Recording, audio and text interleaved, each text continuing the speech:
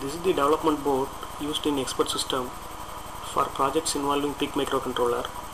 In this board, this is the place where the PIC 16F877 processor is to be kept, and on this side we have 8 LEDs.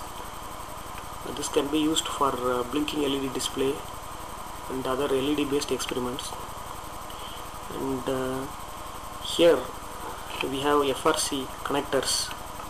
This FRC connector, this is for port D, and likewise this one is for port C. And here we have a power on LED indicator, and this is for power supply. These two things are for power supply. And this one is the regulator IC. This regulator IC controls the voltage being fed to the microcontroller.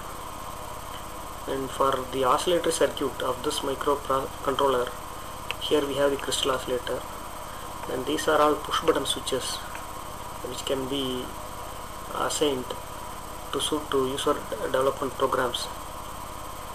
And further, here we have an optional USB power supply. By using this power supply, you can power this board directly from the USB of your laptop.